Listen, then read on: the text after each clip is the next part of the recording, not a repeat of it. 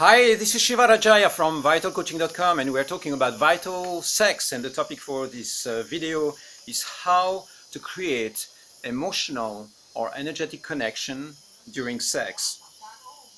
This is one of the core aspects of really diving deeper into your sexual experience, because of course sexual experience is not just a physical experience, it's an energetic experience, and what you want is really to engage the full dimensions of your feelings, emotions, presence, energies into this exchange, so that the experience is uplifting and more complete. So how do you create energetic or emotional connection with somebody? You have lots of foreplay practices that you can engage into that have to do with, for instance, eye contact, that have to do with energetically connecting through touch, through breathing together. So all those are possibilities and tactics that you can use before even engaging into anything that is purely sexual. Okay, this is like in the foreplay zone, which has to do with nurturing the connection that you have with your lover, with your partner, with somebody with who you are going to have sex in a moment. So I recently read an article which says just that. Women are complaining about the fact that very often their partner is going to dive into their neck and not actually make physical eye contact. They don't see him, they don't feel him enough. So guys, if you want to establish a deep connection with your lover, with this woman with who you are having sex right now, what you can do is simply make eye contact, eye gazing. While you are having intercourse, just look into each other's eyes and pose. Stay there, establish connection. Say it or feel it. I see you, I'm experiencing you, I'm okay to pause, I'm okay to slow down.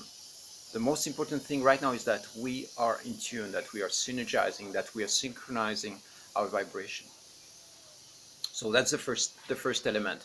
The second aspect is start synchronizing your breathing. For instance, if you are with your lover and you see her or him breathing in a certain way, start harmonizing your breathing with the cycle or the rhythm that they are expressing, or the one they are in right now. So what is going to happen when you do that is that, of course, breathing together means entering into the same cycle of life force or energy, and that's going to create a very deep connection. The third aspect, I would call that conscious touch. What that means is that when you're touching somebody, it's not just rubbing your hands on that person's body and being a little bit inconsistent with it. Put your awareness into what you're doing and the way you're doing it. For instance, what you can do is add some oils also to your touch. Be really present in the way you're touching. Are you touching with lots of pressure, soft or hard? What part of the body are you touching? Are you holding your hand for an extended period of time in the same place? Are you touching the neck or the back? Are you pressing?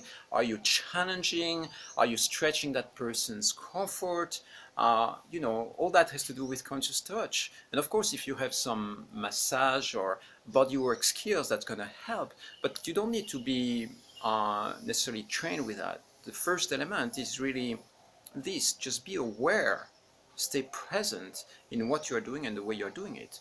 Because very often you will have maybe women complaining about the fact that a man was touching their vagina, their genitals, in ways that were totally inappropriate or not conscious, that the touch was too harsh, too fast, that there were no juices there, and that it was almost like painful, or that they were engaging into penetration too fast. Or so this lack of awareness and lack of presence is really a massive turnoff. You want to be there, present, check in with your partner, and be really receptive to the signals that he or she are giving you back. So you have eye contact, you have breathing, you have conscious touch, and another one has to do with sexual conversation. So sexual conversation doesn't mean that you are going to enter into a long explanation. It means different things. The first one is that before you engage into sex with somebody, you can check in. You can ask the person, what kind of sex do you like? What's the best orgasm you ever had? Are you sexually active right now? With who? In what context? What kind of things turn you on when you think about sex? Do you have any fantasies? You know, entering into this kind of sexual conversation where you open up the space to freely share what's in there is a very interesting and very juicy and a very exciting way of connecting with somebody that will become your future lover. The second way of connecting with verbal communication is also during sex. So we are not talking about having long conversations, but having a quick check-in.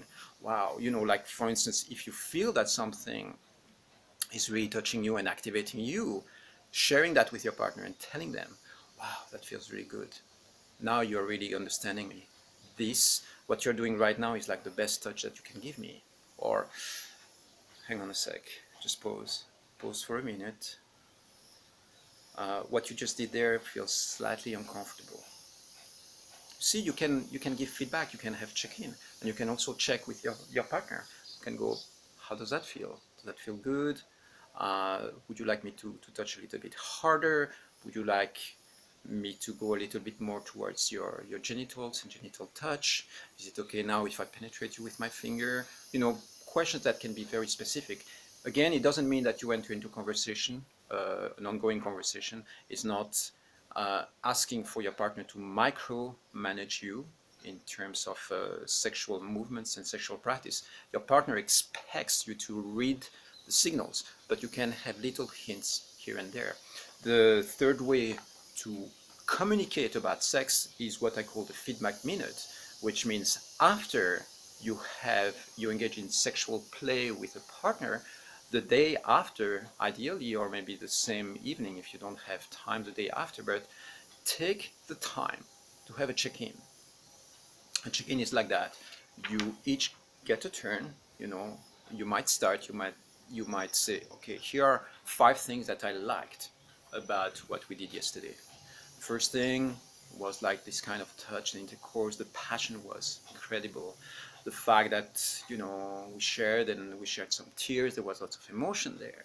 You know, like you can really give the person feedback, and then you can also go and share with them some things that might have been challenging for you or that you didn't really like, okay?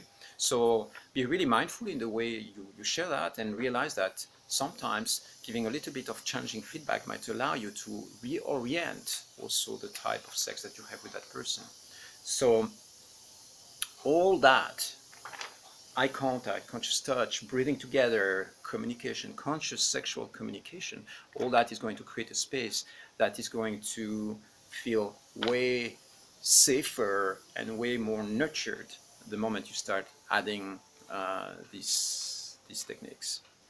That's it for now. See you soon. Bye bye.